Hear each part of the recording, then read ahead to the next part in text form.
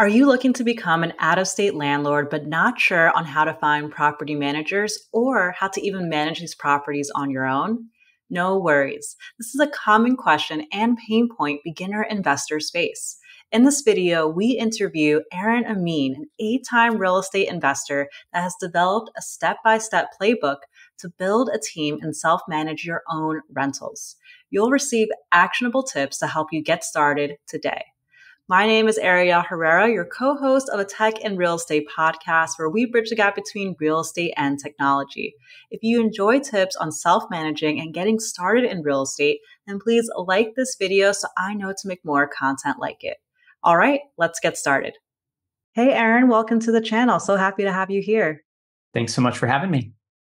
Yeah, super excited because we both come from a similar community, both followers of one rental at a time. So really building your cash flow and wealth over a period of time rather than just rapidly in 6 months, sometimes that we hear on other podcasts. But with that, I really love that you also have done long distance real estate investing, whether that be by accident or by choice, similar to myself. And before we get into your story of long distance investing and what you've learned, love to hear a little bit more about your background. Sure. Yeah, thanks for the introduction. So my name's Aaron Amin. I live in Houston, Texas with my wife and 3 young children. I have 3 kids under the age of 3, a 2-year-old daughter, and then 2 twin boys that are just turning 4 months old this month. So we have a busy household.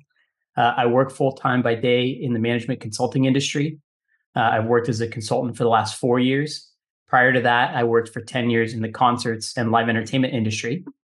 So I was a booker. So I was at concerts 4 to 5 nights a week and working the desks, in the booking and marketing office for a large entertainment company.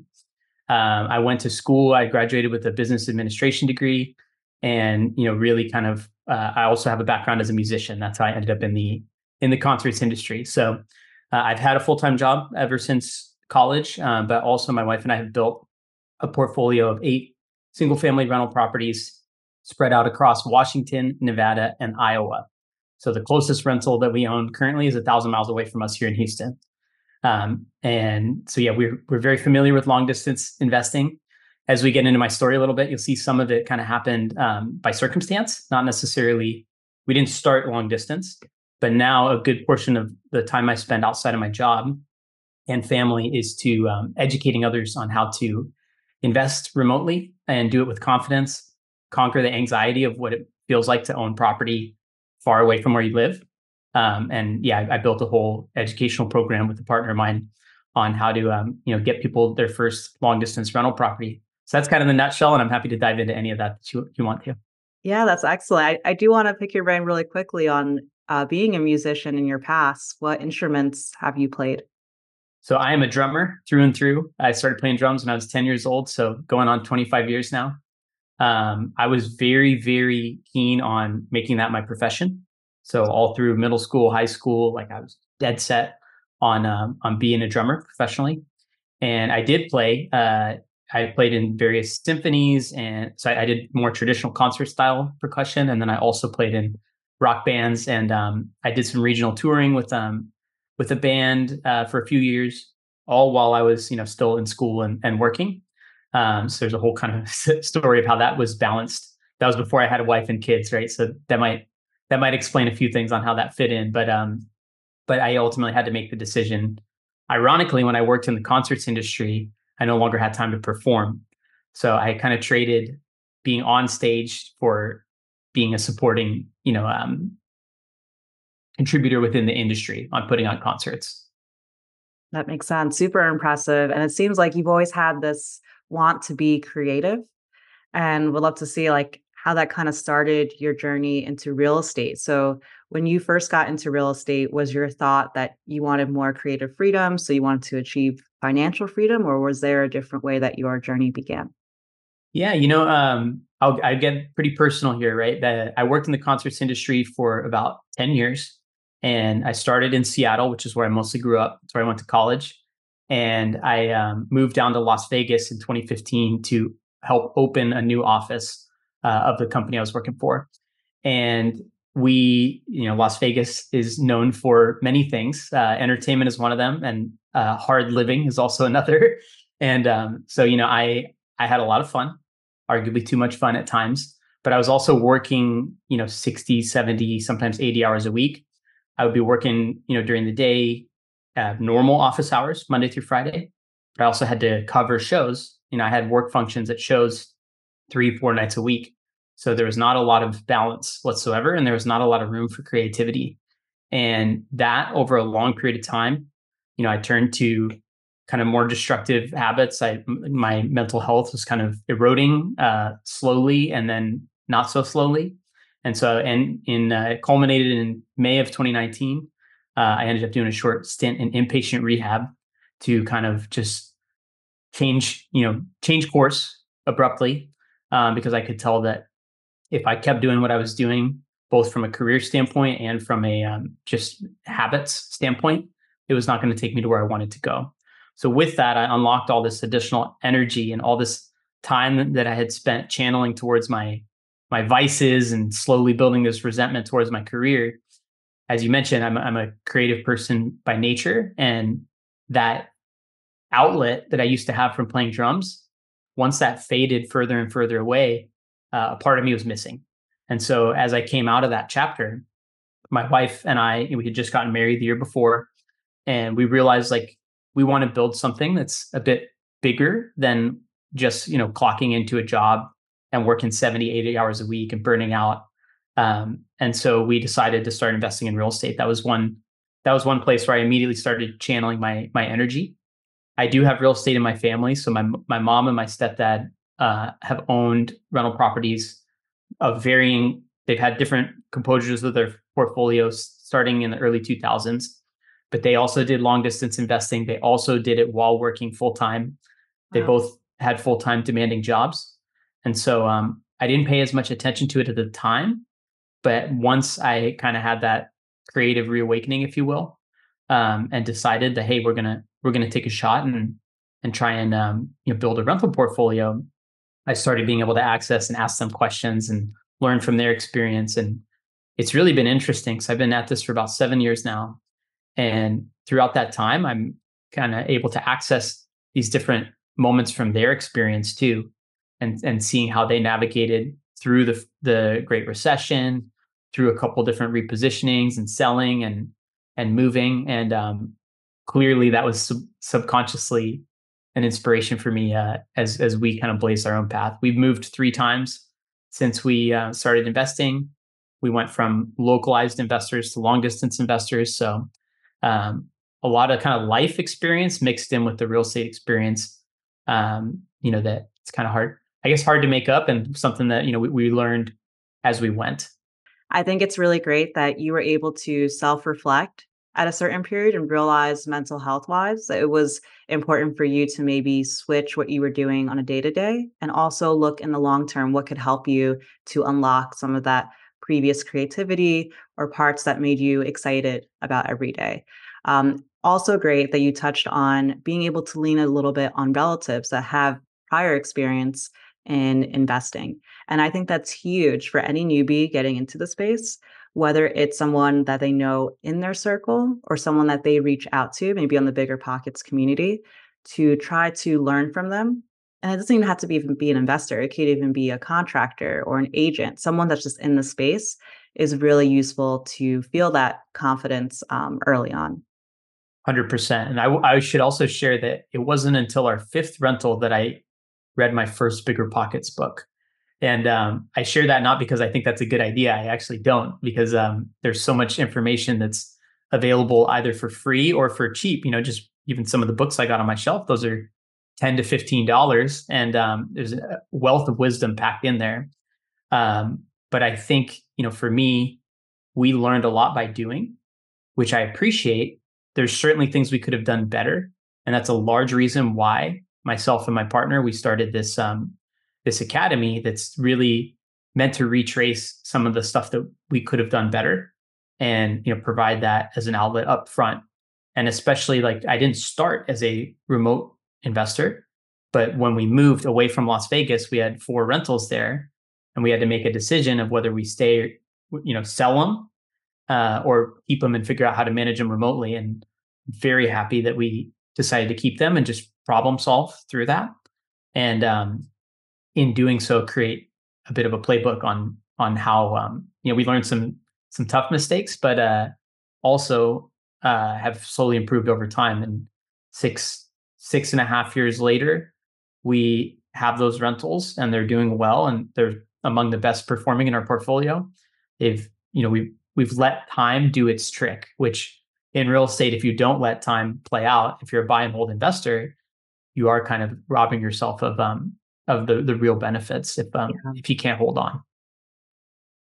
Definitely. And before we dive into that playbook of what you did when you moved out from your local rentals, could you give a little bit of a background of what are those rentals? Are they long term? I think you kind of touched on that. Have any of them become short term, or do you house hack any at any point? Could you explain? Sure. Yeah. So we have every house we own has been a long-term single family buy and hold. We did live in three of the rentals we have, three of the eight rentals at one point or another. So we did a few of these live then rent. We've never done anything that's a big construction or renovation. So we're not, we haven't done these kind of fancier strategies where you go buy something at 40% of the list price and put, a ton of money out of pocket into renovations. We were pretty traditional buy and hold investors. And so the first house we ever bought, we lived in, we got married in the backyard. We, Wow. it was a traditional kind of young couple buying a starter home. And of course, it was a 1940 house, so it had some quirks, and we learned quickly some of the joys of home ownership with repairs. And, you can't just call your landlord and have them fix it. And you kind of were your own landlord in a sense. And there's an interesting story behind that house where we lived in it for 3 years. We did a cash out refi on that house. We pulled some equity out, used that to buy two more houses as rentals.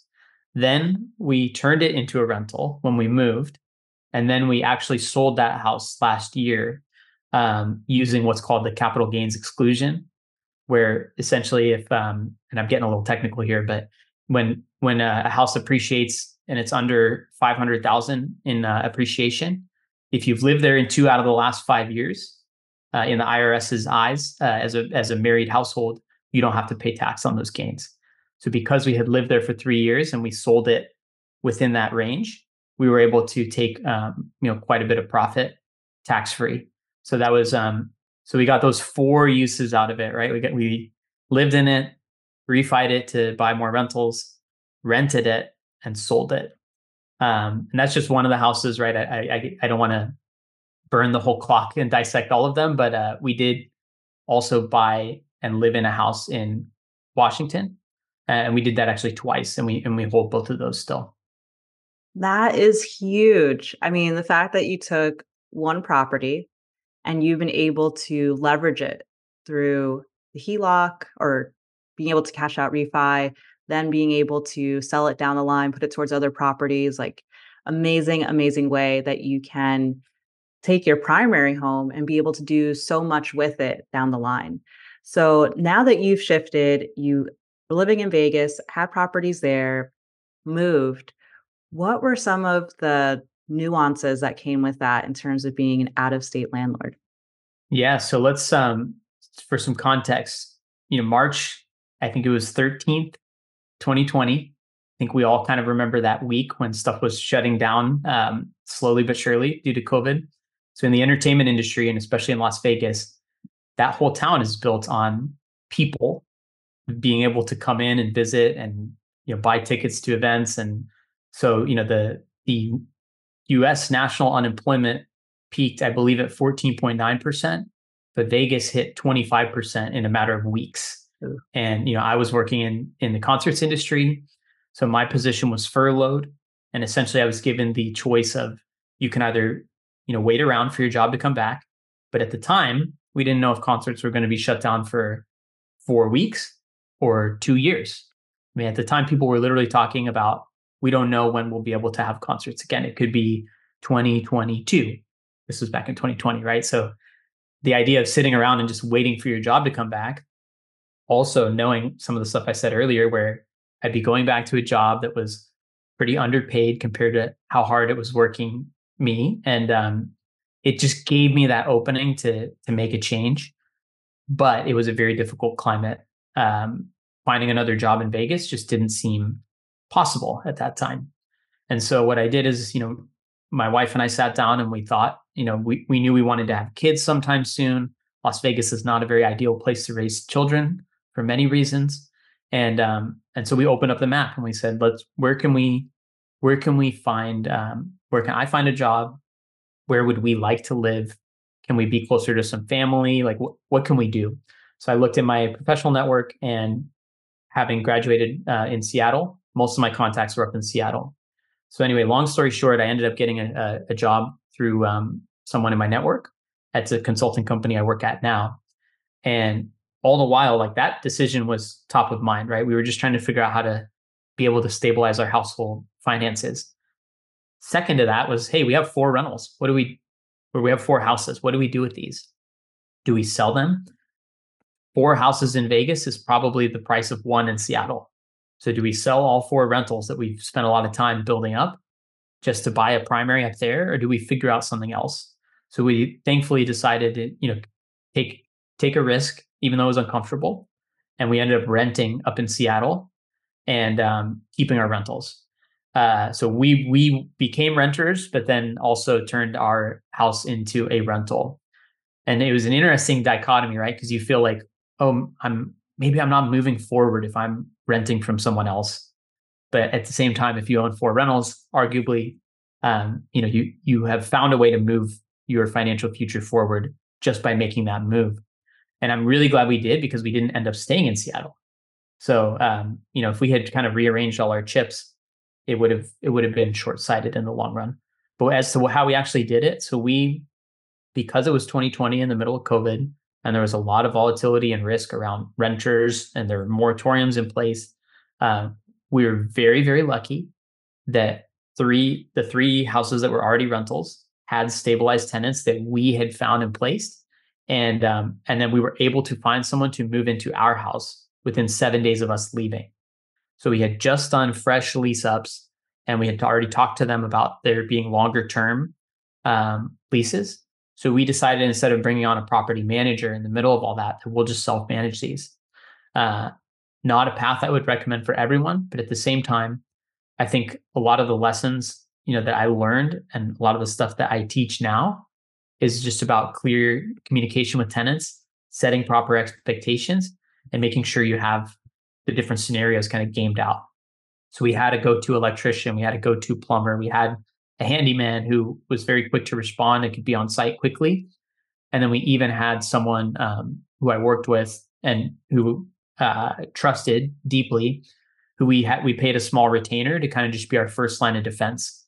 So if anything needed, eyes on it for a judgment call to make sure, we weren't being taken advantage of in any way, he was able to go out and make those calls. So rather than hire a full stop property manager and pay the 10% plus all the ancillary costs, we decided to kind of build our own team, and we have never gone back on that. There's been some bumps in the road, but we've been able to successfully self-manage those for 6.5 years. And I say 6.5 because I'm including the time that we were kind of building and buying those original ones, and our primary too. So not including 2 other chapters, which is the 2 that we bought in Washington and the 3 we bought in Iowa. But that was kind of our original path into long distance investing and self-managing remotely.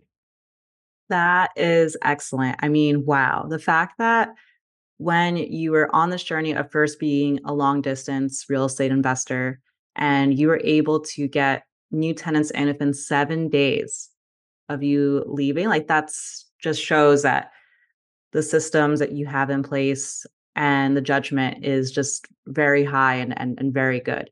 Um, I also really respect that, like most landlords who are property managers long distance, it was kind of an accident at first.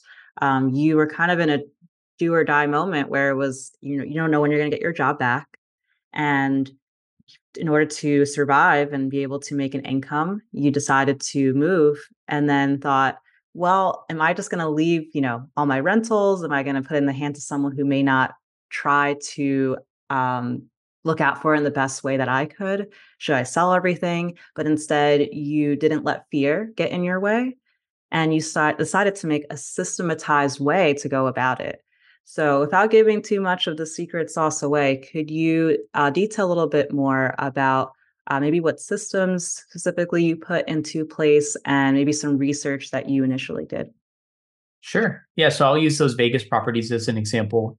And obviously, the COVID was an extraordinary circumstance, but essentially, the kind of the team and the tech stack that we've used has been pretty simple. We have an agent there that we know and trust who helped us buy our rentals, and he can provide lease up services. So I know there's websites and there's technologies that are built for investors that also do the same thing, but we prefer to use our trusted agent just because we know him and we have that relationship. Um, but we also have done lease ups through apartments.com.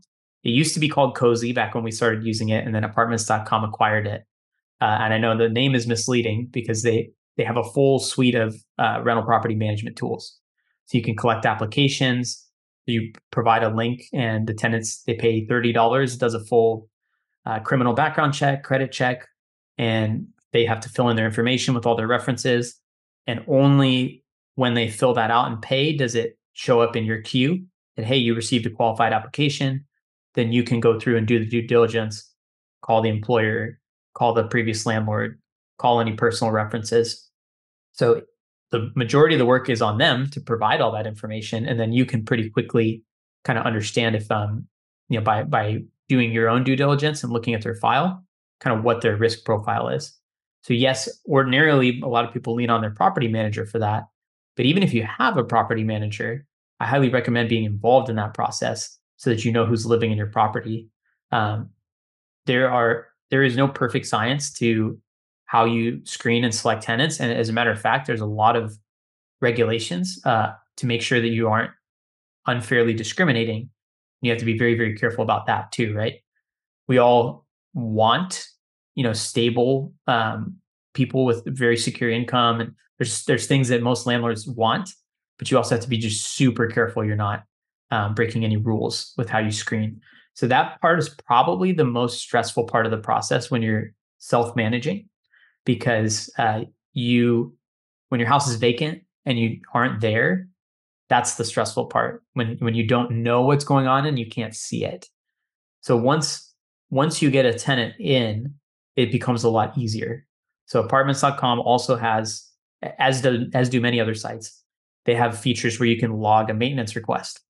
So as long as you explain to the tenant, like, don't text me a photo, like log it in the portal, and that creates a ticket. And it creates a paper trail for you. So they have to upload a picture and then put a description, and that comes to you. From there, you have a list of people that you can either call, a handyman, whatever the appropriate type of vendor is, and you can kind of deal with coordinating that. Um, at this point in our journey, we use VAs to help with that. And there's a whole rabbit hole I can go with there, but we have a fractional VA support from our team. So I don't have to pay them 40 hours a week just to answer occasional emails. It's pay for what you use. So we've been able to kind of build that into our system now that we have 8 of these across 3 states. But the upfront work is really just about building a list of vendors, getting in their system so that there's a quick response process when something does come up. And then ideally, finding that leasing agent, whether you use a website or a local agent that you know and trust, and finding your on the ground support for stuff that comes up.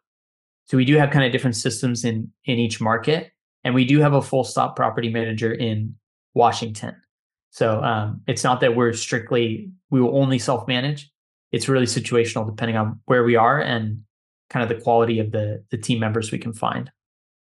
That's a great point. Yeah, quality team members you could find. And a lot of it is not like so much of an unknown. A lot of it can be a checklist of things you need to do in a chronological order.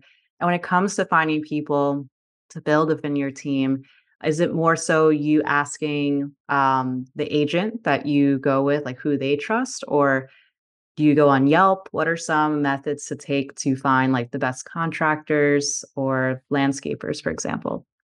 Yeah, so it's a great question. And that's something that we definitely spend a lot of time on when I'm coaching people. I have a series of interview templates and like very Nice. specific, detailed questions that I go through beyond just, hey, do you sell houses? Hey, do you manage properties? Right? There's you want to get, let's talk about property managers, I guess, for a minute first. You want someone who has the right mix of units. They manage the type of properties that you have. They don't have too many, they don't have too few. They have the right composure on their team. If it's just one person, do they have 900 units to manage? That might not work. But similarly, if they have 1,200 units to manage and they have a team of 10, are you is there going to be disjointedness in the way that they communicate and delegate? So for some of those reasons, that's how I ended up self-managing, is because I've struggled in multiple markets to find the right balance of who can effectively manage given the size and systems of their business. So as far as individual vendors go, I do have, actually, our VAs help a lot with doing some initial research, scrubbing reviews, and like if we're talking about basic services like plumbing and electrical and stuff like that. So they'll scrub the reviews, and then I'll usually get on the phone and call, because some of these, sometimes it's a company, sometimes it's just a person. So you just want to understand like the composure of like, what is this person's business? Is this someone that works full time and they do this on the side, on their lunch break? Or is it a company that has 15 years of history, and good reviews and a large body of work to show? So I think we accept a lot of things at face value in general, in life. I mean, that's a very blanket statement, but I think you have to go click a few layers deeper when you think about someone that you would trust to perform some type of work on your house without your direct oversight, right? That's a different level of trust, and I think the due diligence that's associated with that is just a little bit deeper.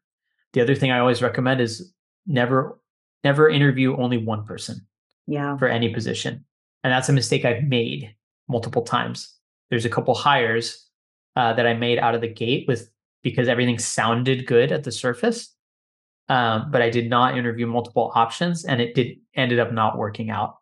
Some of that is due to circumstance that's kind of out of your control, but at the same time, if you think about most big decisions you make in life, it's helpful to have multiple perspectives and have things to compare against versus just kind of accepting the first things that comes along.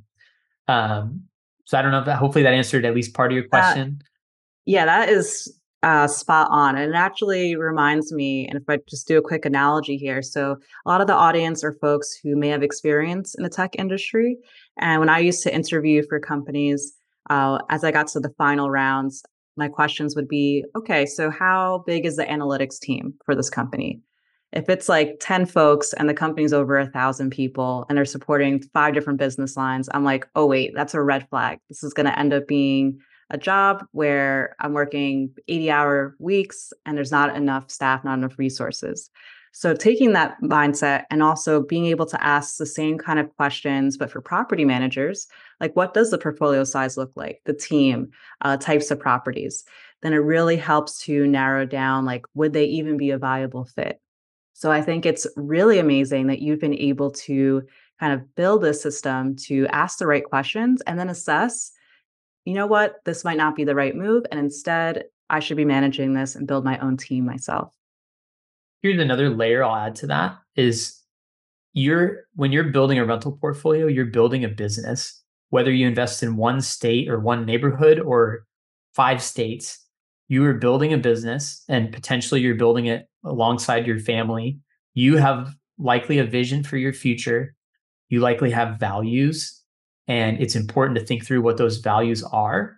And when you hire teammates, especially someone as consequential as a property manager, it's not that they can't fit into that vision, but you have to understand what phase they're in their business. and who they are as people.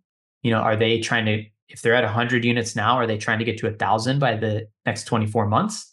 And if so, at what cost? So there's a lot of alignment that is, even if it's right in the moment, it may come apart down the road. And so I think that's another element that people might not consider all the time. When, if you want to have a little more control and influence over how your portfolio will grow over time, then sometimes it's helpful to have those levers closer within your control. And when you hire a property manager, you are ceding a lot of that control over to them by design. So it's not a right or wrong thing. It's just something to be aware of as you try and figure out what you want your lifestyle to be and how you want your business to grow. If you're a buy and hold investor and you're buying things on 30-year notes and you're in your 30s or 40s, I mean, what are the chances your same property manager is going to be managing that 30 or 40 years from now, right? It helps to learn these skills so that when, not if, when you have to pivot, you at least kind of know how to cover your bases, if that makes sense. I completely agree, and very, very good points to mention. I would love for you to highlight, Aaron, that with all the information that you've been able to provide today, you also have a YouTube channel too, where you provide information. Could you give a little bit more of an explanation of your YouTube channel?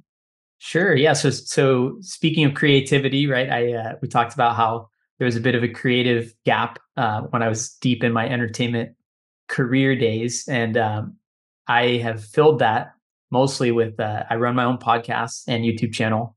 It's called The Hybrid Real Estate Professional, and I'll be having you on it shortly as well.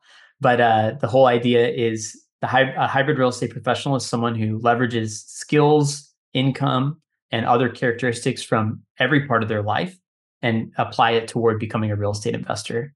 So typically, there are people such as yourself, who you have a deep background in data, and you've used that and fused it into this identity that alongside your real estate investing. And so you're actually a perfect example of the type of person I like to have on the show. And so I think I'm on episode 29, closing in on 30. So I've run that since September.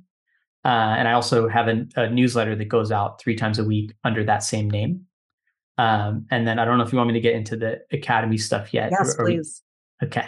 So in November, I partnered with a gentleman named Nathan Murith. He's in the same community that I met you through. He and I are very similar. We both are married, multiple young kids, work full time, very attached and driven by our careers. But we also own collectively over 20 out of state rentals. So he lives in California and invests in St. Louis and Indiana. I live in Texas and invest in Nevada, Washington, and Iowa.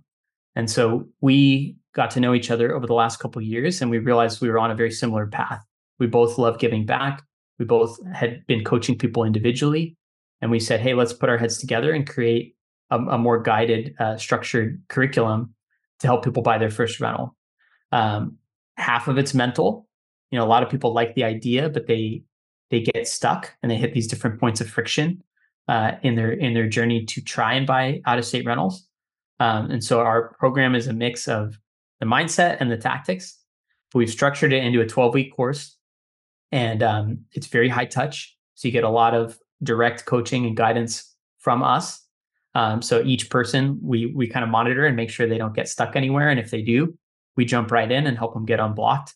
But it goes over everything from, building a strategy, picking a market, building a team, analysis fundamentals, creating the correct buy box, all the way into, the last half of the course is really focused on, okay, how do we get the reps in and put the offers in and ultimately get you to a point where you have a house that directly fits with your strategy and goals under contract.